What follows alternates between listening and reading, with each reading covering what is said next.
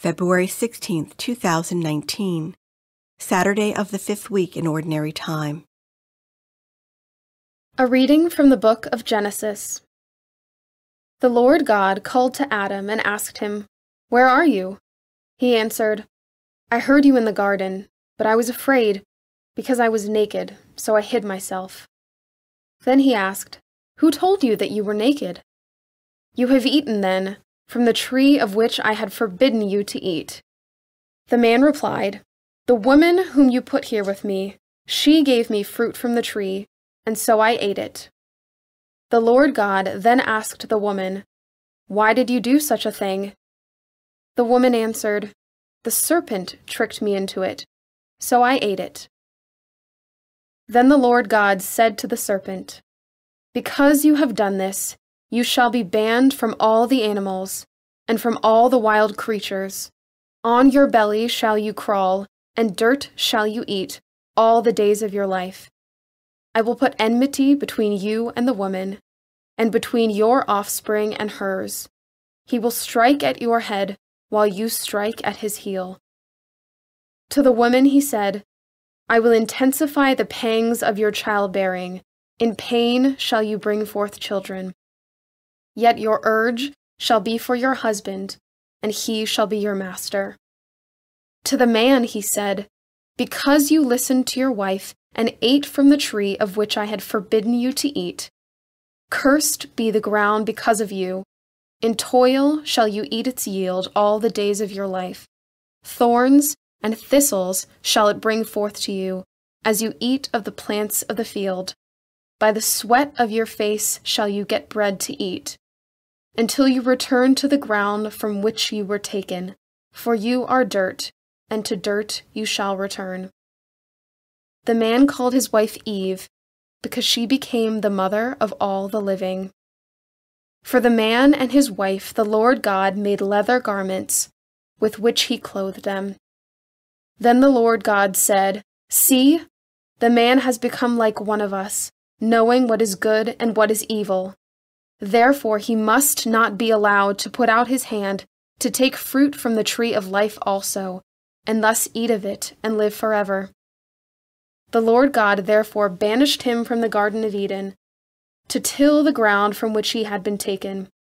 When he expelled the man, he settled him east of the Garden of Eden, and he stationed the cherubim and the fiery revolving sword to guard the way to the tree of life. The word of the Lord. Responsorial Psalm. The response is, "In every age, O Lord, you have been our refuge. Before the mountains were begotten, and the earth and the world were brought forth, from everlasting to everlasting you are God. In every age, O Lord, you have been our refuge. You turn man back to dust, saying, 'Return, O children of men.' For 1,000 years in your sight are as yesterday, now that it is past, or as a watch of the night. In every age, O Lord, you have been our refuge. You make an end of them in their sleep. The next morning they are like the changing grass, which at dawn springs up anew, but by evening wilts and fades. In every age, O Lord, you have been our refuge. Teach us to number our days aright, that we may gain wisdom of heart. Return, O Lord, how long? Have pity on your servants. In every age, O Lord, you have been our refuge."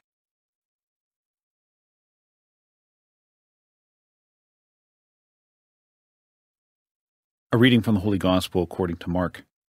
In those days, when there again was a great crowd without anything to eat, Jesus summoned the disciples and said, "My heart is moved with pity for the crowd, because they have been with me now for 3 days, and have nothing to eat. If I send them away hungry to their homes, they will collapse on the way, and some of them have come a great distance." His disciples answered him, "Where can anyone get enough bread to satisfy them here in this deserted place?" Still he asked them, "How many loaves do you have?" They replied, 7. He ordered the crowd to sit down on the ground.